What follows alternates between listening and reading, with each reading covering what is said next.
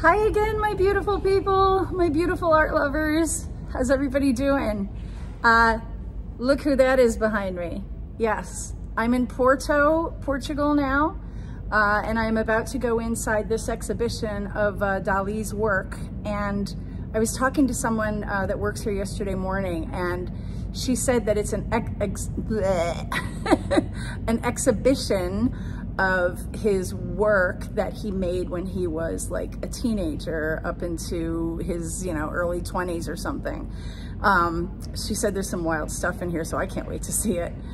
I'm hoping that I will be able to film in there and talk about it, but if not, I'll do another, I'll just do another pictorial slideshow, and maybe I can do a little talk at the end, and you'll see me again at the end of this video.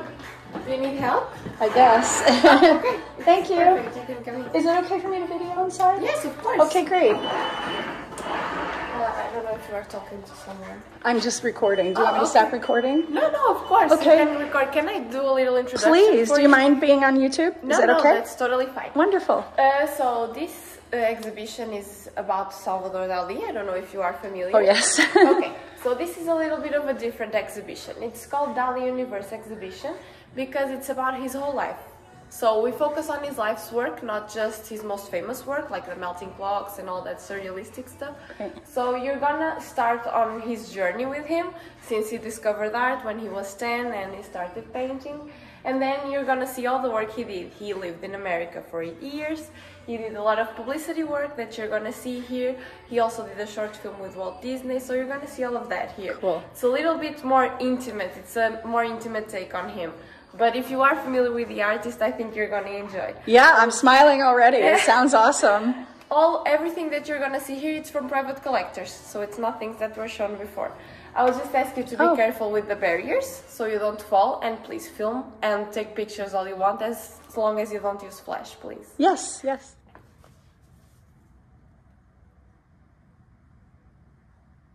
This is an engraving. This is 1930.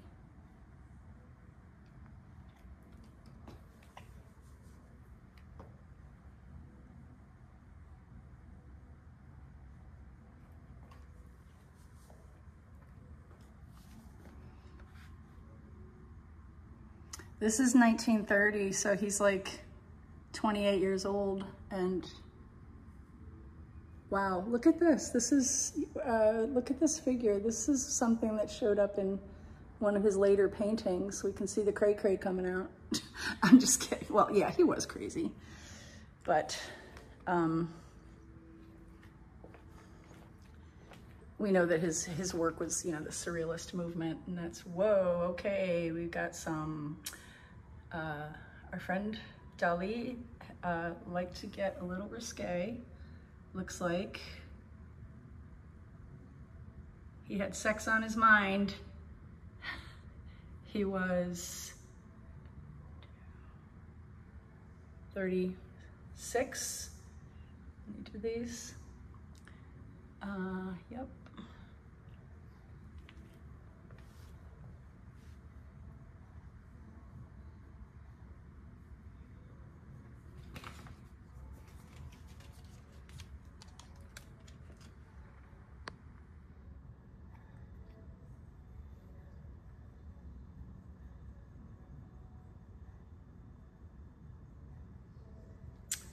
Yeah, he was definitely a dirty bird.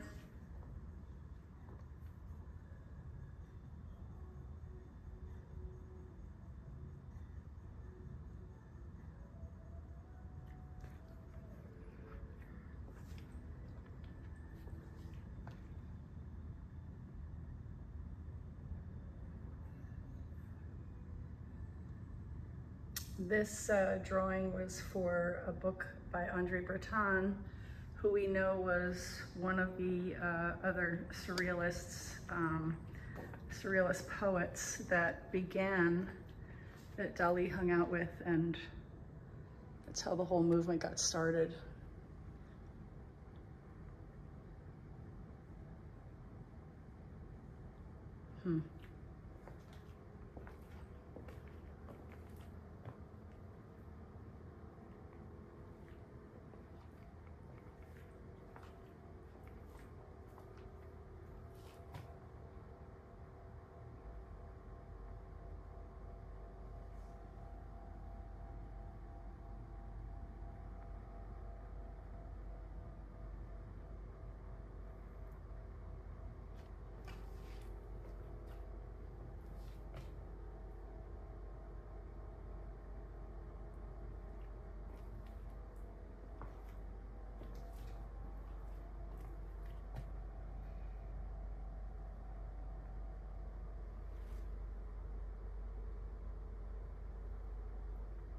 So I'm thinking about that some of the more risque drawings that we just saw. And I saw another Dali exhibit at the Philadelphia Museum of Art years ago. And I left there feeling very angry because I think I took my daughter. I think I was alone. My daughter did not go with me. But there were 200 pieces in the exhibit, and lots and lots of paintings, lots of drawings, etc. And one drawing was very pornographic, and it was, to me, it smacked of pedophilia, and it was a drawing of a man performing with a child performing on him, and he called it "Sweet Treats for Children." Yeah, so if we don't think that Dali was a creep and a pervert, you would be wrong, because he was. And I had this discussion with my daughter and son-in-law, and my son-in-law was reading a book about Dali and about his marketing and his outrageousness, and how he would just do things to provoke people. My son-in-law Ben made the suggestion that perhaps the drawing was just made for that purpose. And I said, oh, okay, yeah, well, maybe, but oops, sorry about that.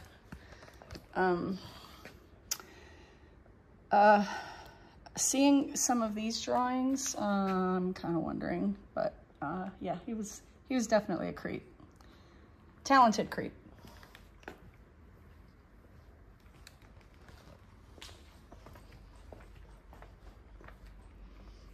And I'm just going to go along here just so you can get an idea of what's in this exhibition. I'm going to show it to you, and then I'm going to go back and spend more time with it myself. Dali News, monarch of the dailies. Look at this, triumphs and up, humorous. Well, how about that? Printed paper. Some of his magazine work.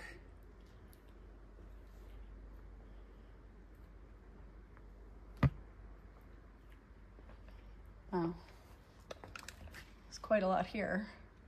This is definitely things that you don't see in major exhibitions.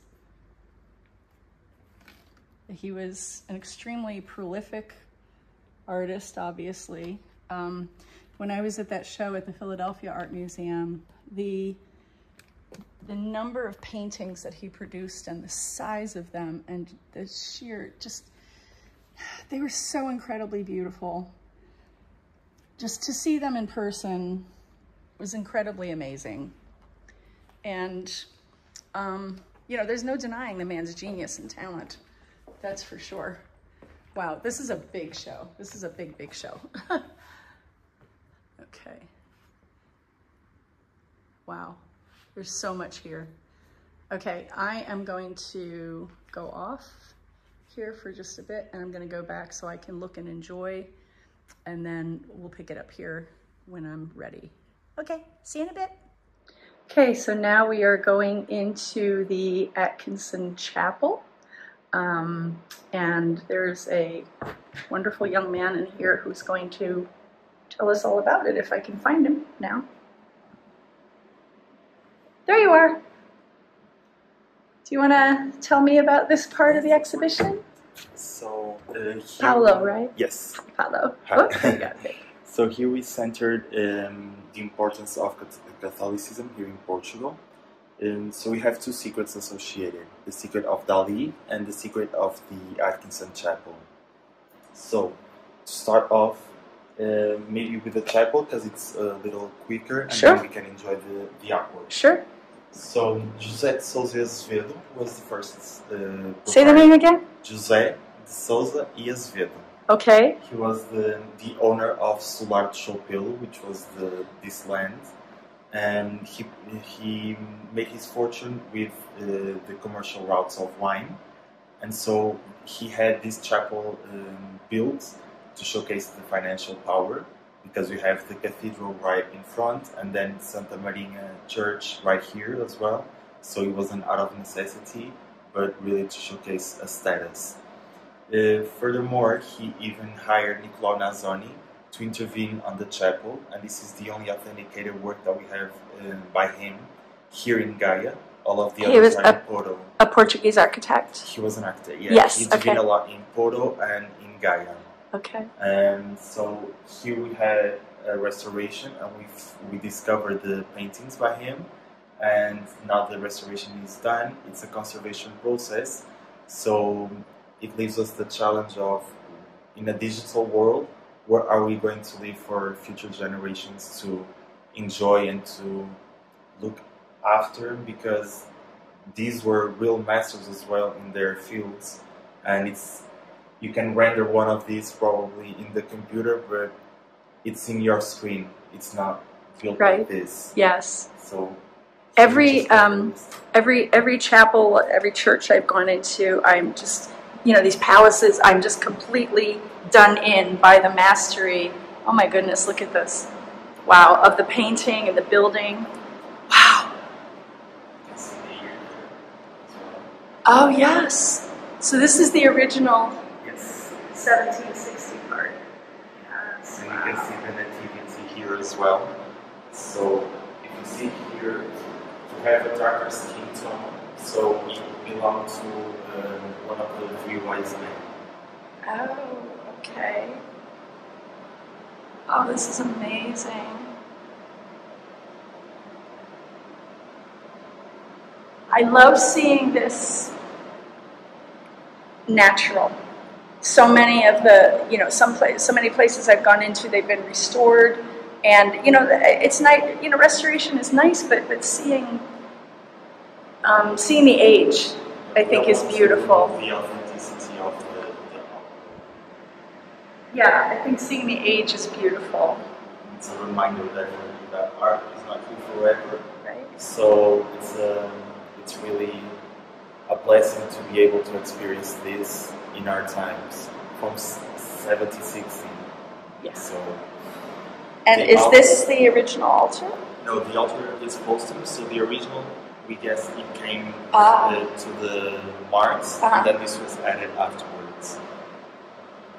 And that's all wood? Yes.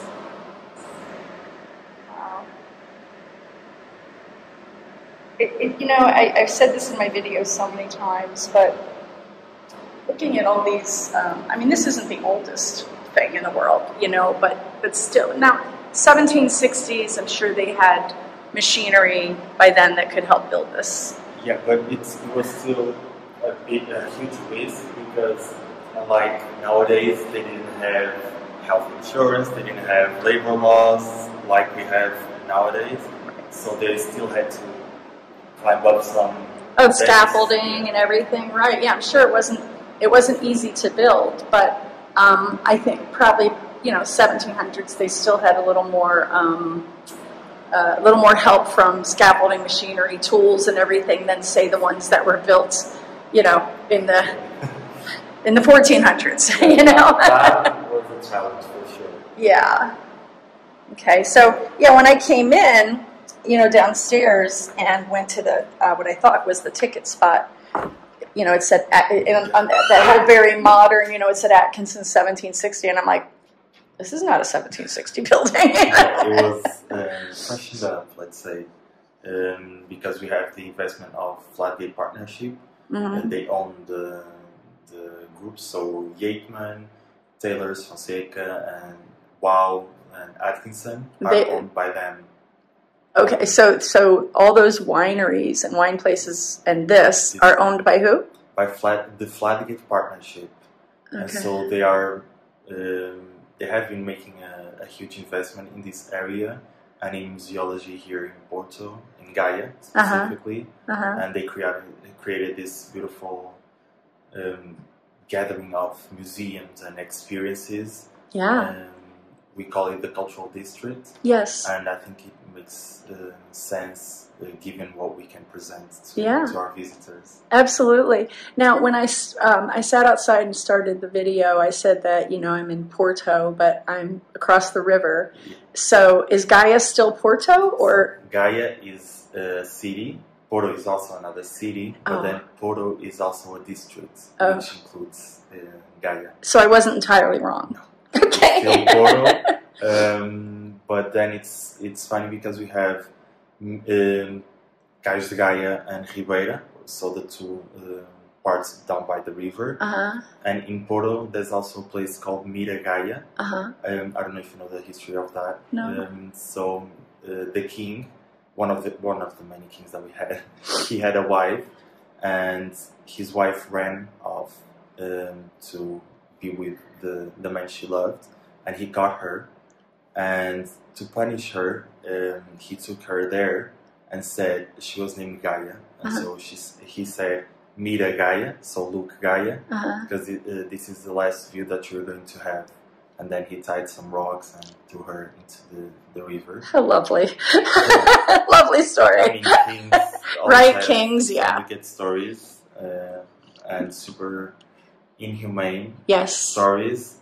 But that place ended up being, if you are there, you can really see the magnificency of Gaia. So it's still a beautiful sight in spite of sure, of course, yes, yeah.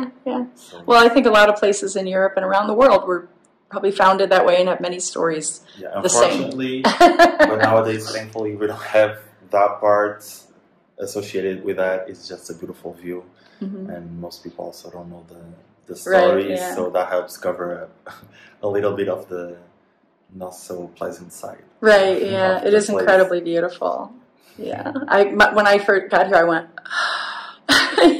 Did you go already, for instance, Jardim do Morro, the garden up here? I have not gone anywhere. This is actually, I got here on Wednesday afternoon, and I just, came out and just walked around, and then yesterday I just had so much business to take care of, I couldn't do anything, so now I extended my stay by a couple of days because, Yeah, I know, terrible. I gotta stay here a couple more days. Oh, it's awful. And it's sunny. Oh no. Yeah. Because last week was rainy, so good luck. But Jardim do Morro is a place that people usually gather to watch the sunset. Oh, okay. And you can have the full view of the bridges and the downtown of Porto as well. So it's beautiful. And you also have in the other side Virtudes. You have the garden and the street where also people from the art field gather, so circus artists sometimes, music dancers, so they just hang there. Oh, nice. And do their crafts until the sun sets. Wonderful. So great. I'm going to ask you to pin these two places for me before I leave. So we've got some work in here. Please, go ahead. So here we approach the religious aspects. Him and Gala. So a little of the backstory. Dali invited the surrealists to a hangout in his place, and unfortunately for Paul Éluard, because he was a surrealist poet, he was accompanied by his wife, Gala Éluard. She was Russian, and she fell in love with Dali, and he fell in love with her. So she left her husband, Paul, but they were married through the church, so they didn't get a divorce. And she married Dali in '58 through the record, the civil record. Okay, so she never divorced the first husband, and she just had a civil wedding. Yes, with Dali. And then after, we call that polygamy in the U.S. Their relationship was very interesting and very avant-garde for what we expected. And I'll tell you a little bit more after. So then Paul Éluard dies, and Gala and Dali get married in '58 through the church. She was already managing Paul's patrimonium and Dali's and many other artists, because she was really a woman of intellectual power and structure. So she had a lot of capacities in that sense. They had an open relationship by her demands. He even offers her a palace, and she agrees, of course. Who's going to deny a palace? And she says, but when you want to visit me, you have to write me a letter, because I might not want to put up with you, or I might be with my lovers. And he's just like, yes ma'am. Go girl. She was the boss. So as far as we know, in terms of facts, he never got involved with other people. because to him it was an atrocity to even consider to connect with somebody else emotionally or sexually besides his wife. But he was okay with her doing it. Okay. Yeah, she was the big boss. She was Okay. the brains of the operation. So All right. he was really not only in love, it became an obsession and an emotional dependence as well. We're going to see a little bit further. Okay. So they get married through the church, but it wasn't really because he believed in God, but because he wanted to please her. 59, 60, and 61, he starts painting the Vision of Hell. He was commissioned by a soldier of the Blue Army, and they were eating escargot, so the snails. When Now this was in Paris when this. Yes. Okay. So he ordered the painting, and at first, like most of the drawings, he put Gala in the center and started doing, what we know of Dali in terms of imagery. And then he was also writing his letters to Sister Lucia here in Portugal, who had a site. And he decided to pay her a visit. So he came here to Portugal. That's why we centered that religious part and aspect of Portugal here. And after speaking to her and understanding her view on what religion means to her and what it opens up in her heart and mind, he starts to embrace religion, not entirely by heart once again, but more because he thought he was not going to have a good final ending because of everything he had done so far. So He was definitely. You heard me saying earlier what a creep he was. Yeah. Yeah, he criticized and sexualized a lot of religious motives, and so he was looking for an escape to the vision that he thought he was going to have, and as a final destiny. So he turns to church and he starts pouring his soul into the painting. So that was the trigger to create Vision of Hell. Wow. Before we get into details, just to let you know, we call it the secret conversion because since it's so, say a lot, wickedly beautiful, and the church didn't like his vision and approach, so it stayed hidden under a nun's bed for 20 years before it came out to the public. It was hidden where? Under a nun's bed. Under a nun's bed. Yeah, so wow. she didn't sleep really well at night, I bet. Right. But then it surfaced, so we are talking 59, 60, 61, the production of the work. So 20 years after would be in his final years. Yeah, in the because he 80s. dies in 89, so pretty much the final decade of his life. Is when it surfaced. Yes. Wow. So, very important here, we have the escargot forks here that they used to eat that center a tortured soul. Also because he felt like it was a torture for him to have to embrace the religion that he criticized so much. So we can associate that and the tearing eye to his pain as well. We also have the satellites referring to the communism and war. Let me just maybe like this, it's easier. See if it's... Yeah, maybe the other. Can you do the other one too? Yes, there we go. Better. Yeah, well, if you can close the whole thing then. Well, let's see. Yeah, we still need light though. Yeah.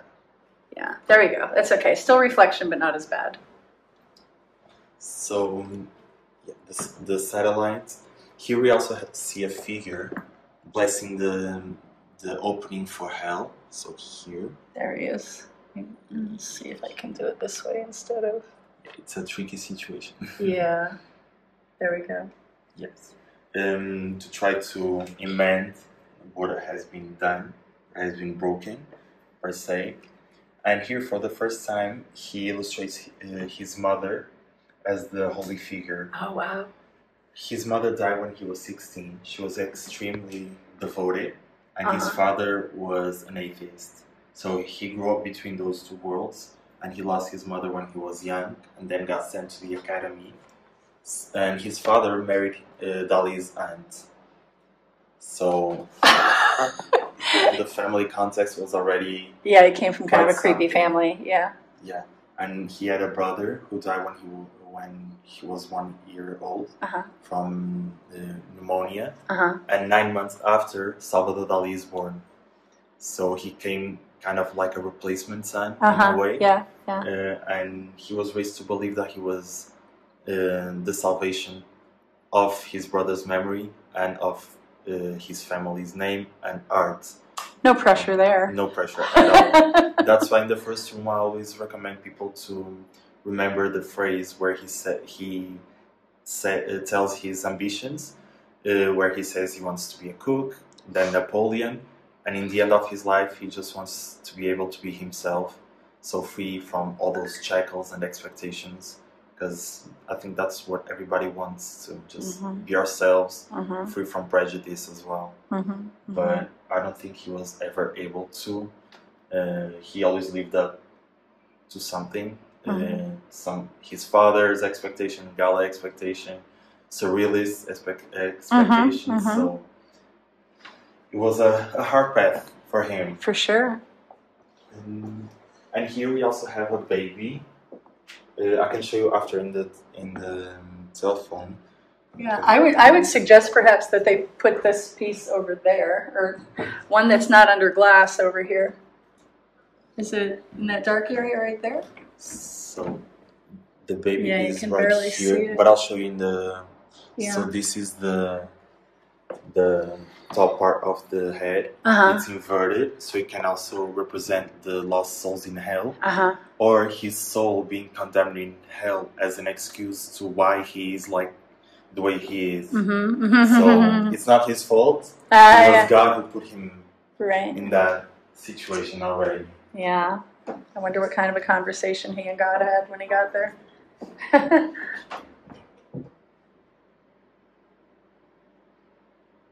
Are these like, is this pen and ink or pen or something? He used a lot of, I don't know if the translation is right, I apologize, China ink. Yeah, so pen and ink. Yeah. This was, so he did the original drawing, and then they made casts out of that as well to create the sculptures. And it's very important. He also has in the pictures of Robert Deschamps, the French photographer, a photo of a friend that went into the Hangouts, and they do exactly this pose. I'm going to show you after. Oh, really? So that's his photograph. Okay, so Paulo was just telling me that all the images in this room are ones that Dali took from Goya. He appropriated them and made them his own. So he kind of vandalized Goya. He was right. He I wouldn't call it vandalizing. No, he paid homage, but also criticized him at the same time. So Goya criticized society, whether in ideologies, the lack of recognition towards artists as well, towards women, and pretty much portraying society as poor and blind. This was Goya? Yes. Okay, and Salvador Dali was commenting on that. Yes, so Goya had to, of course, because of the political tension in the time, he had to keep it a little low, a little undertone. So Dali after pays homage to that and establishes a comparison, because he says the same thing that Goya criticized, I can criticize right now in my day-to-day. Nothing changed. Yeah. But he also criticizes Goya because, in a way, by adding elements, he also says that you could have gone a little further. Of course, we are talking about a certain place of privilege in terms of society and political. Right. Because if he did this back in Goya's time, he would have been persecuted. Right. For sure. Oh, yes. So we see you don't mess with a master. Yeah. We see the lack of humbleness of Dali as well, because he's like, you could have done this, but he's not in his shoes. but he felt that he was develops. better. You know, I mean, to take a master's work like that Yes. and say, well, you know, you could have done this, you could have done that, then, you know, you're kind of really saying, I'm better than you, bud. The Right? only person that he recognizes that was better than him is Gala. For him, Gala was even bigger than God, even bigger than any energy in this world. So Dang, I want to be a lady like that.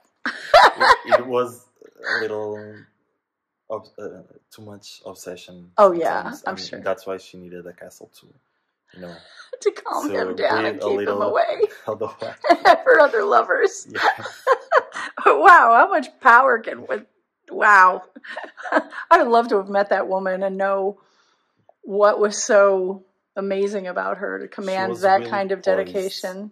She really had you can see in the photos after, she really had something that just draws you into her, and she's very careful with how she presents herself and her looks. Even just casually hanging out, she's always wearing something, Mm-hmm. let's say, not worthy, but that would be worthy in the eyes of Dali, in the case, to represent her as a goddess. So she also Very knew how refined. to play the game. Yes, yeah, Definitely. very good. Wow, there's a lot here to look at. I'm gonna go off. I think I did kind of show this room. How many pieces are in here? Here, I believe we have 60 in this wall, but there are more. We just couldn't fit everything. So basically, this is a short film for that Salvador Dali and Walt Disney did. They started doing this project in 1945, but it didn't fall through because of World War II and Cold War and all of that. And so it was found by Walt Disney's nephew a lot of years after they both died. So Dali died, Walt Disney died, and his nephew found their drawings and sketches and decided to make it happen. So it did happen and premiered in 2003. And it's basically a movie about a love story, but a doomed love story, between the human Dahlia and Kronos, which is time. So, and in here, you can see in the movie, you can see a lot of Dali's futures that he shows in his paintings, like clocks, like ants, bread, everything that he uses in his paintings, he transferred to the movie. And you're gonna see all of that, and it's a really beautiful movie and a really beautiful story, even though it's a doomed love story. So yeah, it is pretty dark. it is Really, like just in its tone. Yes. Oh my, look at that. Yeah. That's a love story. There's his mustache over there on the face. Of course. And it's called Destiny. Destiny? Yeah, Destino. It's wild. Yeah. It's amazing that Disney collaborated with him on a piece like this because, you know, I mean, Disney's whole reputation is, you know, happy, light. Yeah, but Disney has his dark side. I think even with princesses, sometimes the stories take a lot of turns and some dark turns. True. I was thinking of that right after I said it. Yeah. Because, you know, you had Mulan and Yes. you know, every other princess, Snow White. Snow White, it's Yeah. Cinderella. Definitely a little dark. Yeah. So it's gonna start. So, okay, so now it's gonna start again. Yeah. I don't need to record the whole thing. I'm Okay. just trying to give my audience a taste of what's out there in my travels as far as art and everything. Yeah. So I'll let everybody see the beginning a little bit. There we go, Salvador Dali. And Walter E. Disney.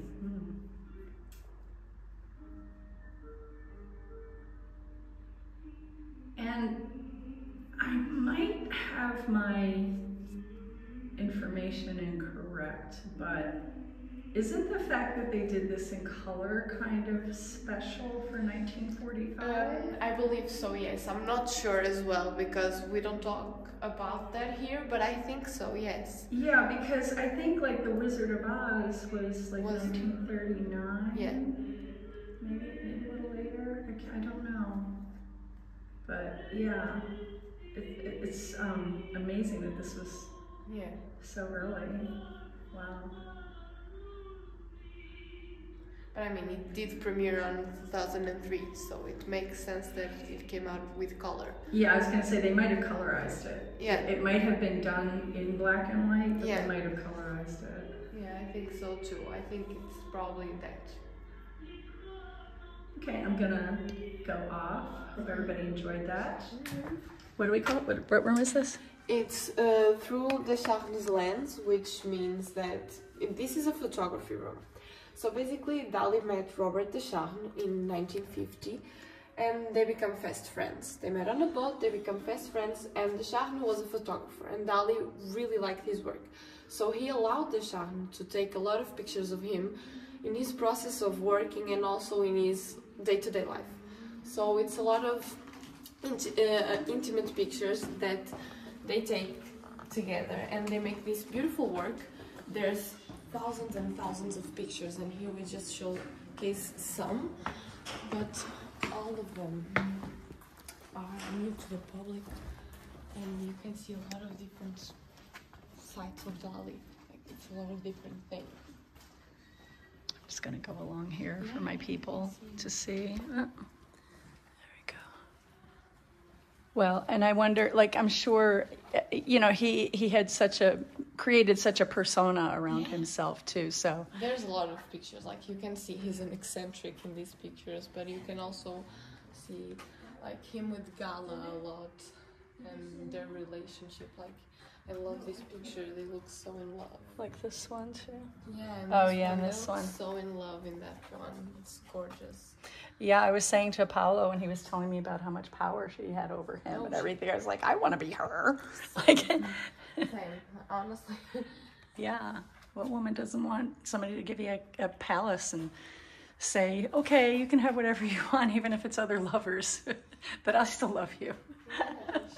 Yeah, he would only go there if she allowed it. Like, yeah. He had to ask her, can I come in? And she would be like, I don't feel like putting up with you today, so. Right? What a woman. And she was older than him. She was 10 years older than him. Oh, well, that might have something to do with it then, because his mother died young, right? When he was young? Yes. So, yeah. That's funny. That's really funny. That's so funny. The pictures are amazing. I also love this one. He has a huge umbrella. Oh my gosh. And this is the one I have in here. This one. The one I have in here because I love it. Yeah. So that might be why he was so fascinated by her. And yeah. also, I think they say it was love at first sight. Like, he saw her with Polyvar, and then he was like, "This is the love of my life." But I also think it was the allure that she was 10 years older, a married woman, like everything. Challenge. Exactly. Yeah. I think so too. We have more Deschamps pictures here. This one with the nun. He has so many funny pictures. We have a lot more in color here. Yeah. Well, he definitely liked to be provocative. Like, there's the famous one of him walking his, was it an armadillo in New York? Because he was afraid of ants, so it was the perfect animal to have. It was an anteater, right. Exactly. That is such an interesting tidbit. That is so funny. This is my favorite picture of him. Afraid of ants. That's hilarious. Yeah. That one. Wow, so these are all photographs by the same guy. Yeah, by Robert Deschamps. Look at that house. That's so cool. That's so cool. It was by Robert Deschamps. He was French, and they were really good friends. Really, really good friends. I wonder who got the ideas for these poses. Honestly, probably him. Probably Dali. I mean, Yeah, I would imagine so. His mind is just something else. Yeah, like I said, he probably didn't sleep very well. They're That's beautiful. so in love. Really, so in love. Well, like in here we have really an intimate side of him, I would say. Because in here he's a lot older. And then we have this picture. Oh, wow. In which he's sick. You can see that old age is taking him. Wow. And he's just... Do you know who he's talking to? And who it says it here. It says here. So, no, it's this one. Salvador Dali, Robert Deschamps, and mathematician René Thom, author of the theory of catastrophes. The Science Reason Camp. So he's basically talking with Robert Descharnes, which was the the person who photographer. was- yes, and the mathematician. But he was really old here, you could tell. Yeah. But again, Dali was on his way up. died in. Usually with a love story like that, Yeah. a lot of times the man will go right after. But I'm just going to repeat what you said that. Yeah, so That- basically, Gala died in 1982 and Dali died in 1989. But when she died, he tried to take his life because she was his whole world. She was his whole life. So he tried to take his life. He didn't make it, thank God. But his health started deteriorating and he went to live at her castle, I would say, to be closer to her. And for a person who lives for another person to be alive for 7 years, it's a lot of time. Torture. So I think his last years were kind of torturous and depressing, but well, he powered through. And then Where did he live when she was living in the castle? I believe he lived in Pontliga, in their house. So these pictures here, it's the making of this art piece. It's funny. He picked up an octopus, Yeah. put it on paint, and just Oh, he put the octopus that's- in the paint. He's that's- dipping. Yeah. He's dipping the octopus in paint and then putting it. and then he did this. Oh my gosh, that's so hilarious. Exactly. I bet the octopus didn't think so, but I mean, I like to believe the octopus was already dead. I hope because- so. Yeah. So, and in here we have the crucifixion room. Oh, I would have missed this for sure. Yeah, because this is a secluded room. Oh, So Paulo told you about his secret conversion. yes. So basically this came after that. And this piece of art is fantastic. I don't know if you can see here. There is Jesus Christ's chest. So there's his chest. You can see Yes. a wound here. And then you can see a bird here, which is a dove for life and resurrection and all that. And then there's There we go. I can see a little Yeah. better now. then you have all this dark, which is supposedly a sight, like a view. But the main focus here is Jesus Christ's chest, like in the background, Mm-hmm. being hurt, being crucified, and then the dove, which means the resurrection of it. Mm-hmm. So it's gorgeous. It's a gorgeous piece. And that was done in '65. Wow, Yeah. it is a gorgeous piece. Yeah, I think so. And it really shows that he converted. He converted to Christianism because he was scared that he was going to live in hell. And then in here we have his cane. Oh, wow. And his cane, the top is... So it's based on the Fabergé eggs because Dali was Russian. So he wanted to have that piece as well. And here we have a collection of pictures of him with canes, and Different in canes. this one and this one you can see this cane specifically. That's so really That's- creepy. That's really creepy. Yeah. And Like see there, you can see the cane in there you have to go this way because the lights cause Yeah. a lot of glare. because of the glass in front of the... Yeah. Then in here we have a picture of him with this mold, which is here, and this mold he did for airline, for Air India, and it's called it's an ashtray, but it's called Elephant and Swan because it's a swan, but if you come from here upside down, it looks like an elephant. Yeah, for sure. It's interesting how much commercial work he did. He did a lot of commercial work, and you have here this underlining here. It was used this bracelet here, to make this underlining.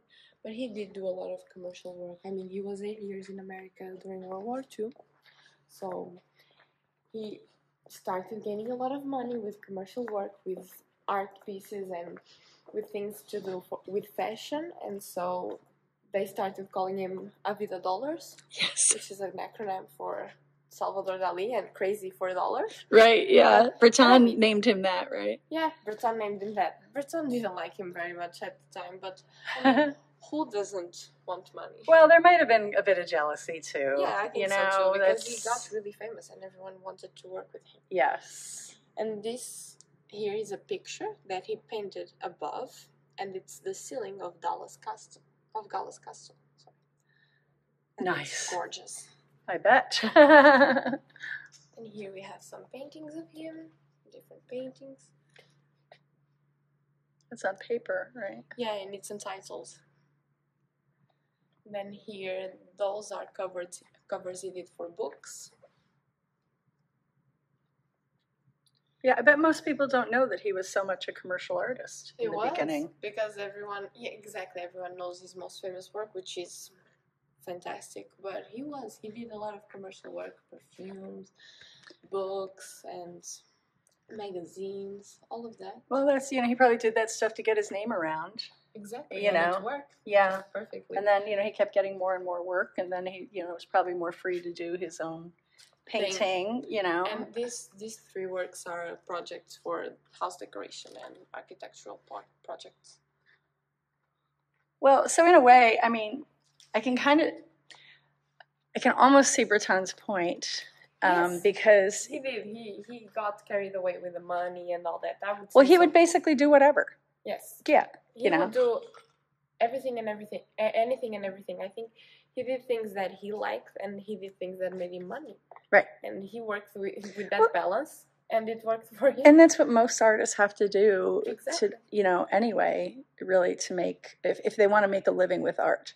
Exactly. But now, you used to, even like back in the Renaissance, Yes. those people were funded by the rich people, and they made what the rich people wanted. That's the name of the game, right? To make what rich people wanted, to make what they wanted, and to share their work. So it's really the name of the game. Yes, yeah. Well, I've been an artist all my life, and I've done many commercial things too to be able to do what I do. It's a tough route to take, and you really gotta enjoy and love what you do. But it shouldn't be a tough thing, be. because without art, the world is just devoid of soul, right? But I'm an historian. I love everything history. Uh-huh. And it's really hard for us as well. Sure.